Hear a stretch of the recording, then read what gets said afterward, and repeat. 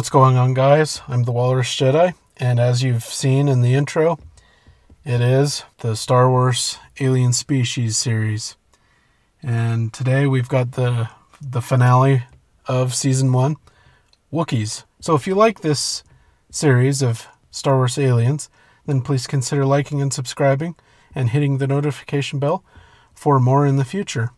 For Season 2, which will be, the first episode will be Twi'leks. So that'll debut in January. Alright, without further ado, let's learn about Kashyyyk and the Wookiees. Kashyyyk. The Wookiee homeworld of Kashyyyk is a vertiginous world of kilometers-high treetops and bottomless depths. The natural beauty of Wookiee settlements leads some to form assumptions about their technological primitivism, but Wookiees are engineers at heart and produce some of the finest machinery in the galaxy. Kashyyyk's continents are ringed by open beaches, but less than a kilometer inland, the terrain becomes impassable.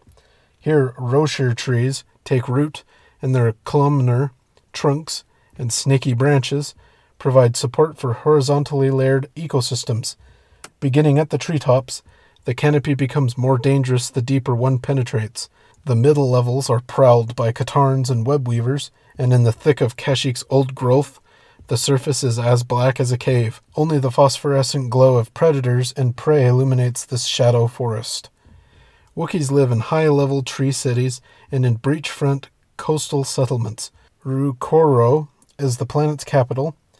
The Kiana is high-tech hub, and Kashyyyk is the center of hyperspace mapping. Wookiees are on par with the Duros, Given, and Celestins for their expertise in hyperspatial theory, with the thinkers of the Klatuvak Guild among the most brilliant practitioners of the art. Kashyyyk counted itself a member of the Rakatan Infinite Empire circa 30,000 BBY, and Rakatan terraforming is believed to have contributed to Kashyyyk's titanic flora. The Wookiees had developed an advanced tribal government by 4020 BBY when the Zerka Corporation laid claim to the planet and renamed it Adean. The Wookiee uprising in 3956 BBY unseated Zerka, paving the way for the species' integration into galactic society. Wookiees planted their flag on the moons of Alaris while representing the Mitaranor sector in the Senate, and carried on a blood feud with the lizard-like Trandoshans who inhabited a neighboring planet. In 19 BBY, one of the final battles of the Clone Wars took place at Kashyyyk, where Master Yoda led an army of clone troopers and Wookiee warriors to victory over a droid landing force. After the establishment of the Empire, Kashyyyk became a slave world. Imperial occupiers pressed its citizens into construction gangs, and the Trandoshans received special dispensation to track down escaped laborers. Kashyyyk endured until 5 ABY, when the New Republic chased off the last Imperial holdouts. The planet became a key member of the New Republic and Galactic Federation of Free Alliances. It slipped through the Yuzon Vong War unscathed, and blossomed after that, but was the site of a showdown during the Corellia Galactic Alliance War, with Jacen Solo setting vast swaths of the planet ablaze. Basic information on the planet. Its terrain comprises of forests, seas, and coastline. It has a diameter of 12,765 kilometers. Length of day is 26 standard hours, and their year is 381 local days. It has a population of 45 million. The sentient species of this planet is Wookiees, and it is 100% Wookiees that live here. Their language is Shri-Wook, and their government is a Wookiee Council. Exports are electronic components and natural resources, and imports are processed metals and medicines. Wookiees. Wookiees are intelligent, arboreal sentients from the jungle world of Kashyyyk, possessing many natural strengths and abilities from the day they are born. Wookiees are known to be one of the most physically strong sentient species in the galaxy.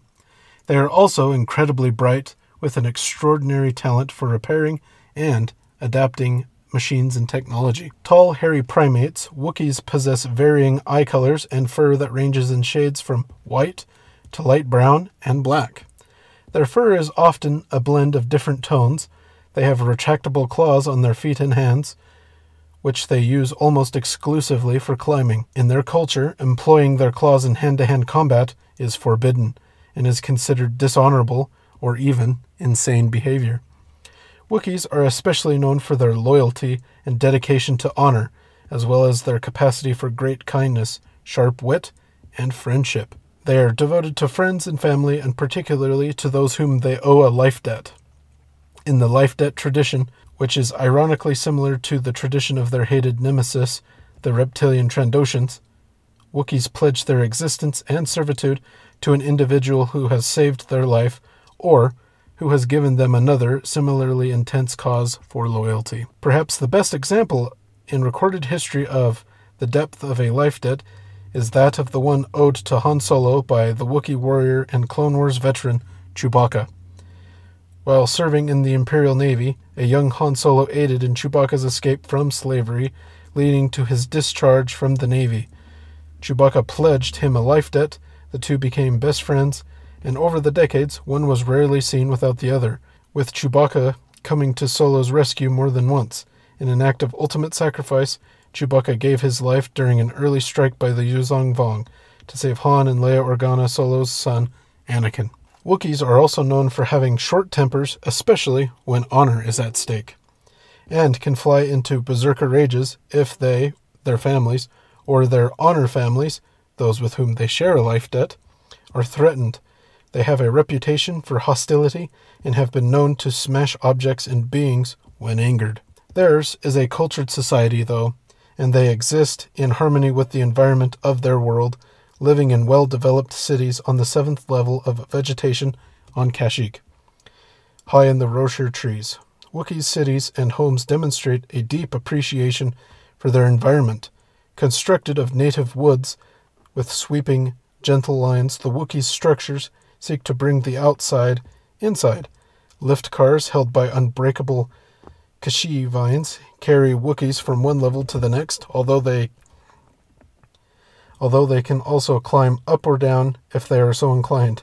Though Wookiees wander the many upper levels of their planet, they rarely ever venture any lower than the 4th, given the many dangers the lower levels hold. Wookiees believe there are night crawlers that feast on the blood and spirits of their victims in the darkness of the bottom world, and that the spirits of those who did not honor their life debts reside there, waiting to trap and kill the unsuspecting.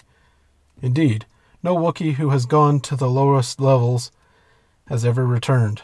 This region of Kashyyyk has yet to be a subject of scientific exploration. Kashyyyk does have several oceans, the beaches of which are the only areas on the planet where the soil is visible and accessible. When Wookiees reach adulthood, they leave their families to explore the lower levels of the forests, particularly to hunt the dangerous quillerats that live just under the 5th level. These small brownish-green creatures, standing only half a meter tall, have long needle-sharp quills covering their bodies and can hurl these quills with deadly accuracy. Hunting on the lower levels represents a rite of passage for Wookiee adolescents known as the Hirteak, and is a long-standing and important tradition in Kashyyyk society. The Hirteak may be attempted alone, with an older relative, or with friends. For a successful passage, the adolescent seeking adult standing must return with physical proof of bravery, a trophy that may be displayed or worn. Following a successful return from the lower levels, a newly recognized adult Wookiee will often take on a new, more mature name. Under certain circumstances, Hirteak may also take place in other forms, sometimes even off-planet, as long as sufficient courage is demonstrated. Feats of courage extend to Wookiee courtship rituals as well. Male Wookiees will hunt quillerats as an offering that they present when they propose marriage to a female. They must, however, catch the quillerat bare-handed and kill it without using a weapon. If the female Wookiee accepts the proposal, she will show her approval by biting into the creature's soft underbelly. When they marry, Wookiees become mates for life. Though Wookiees reside in a very natural environment, they are a mechanically advanced species, and a few thousand standard years before the Battle of Yavin, they developed much of their own technology, constructing huge cities in their trees of their homeworld. They also developed high-tech weapons and tools unique to their own culture.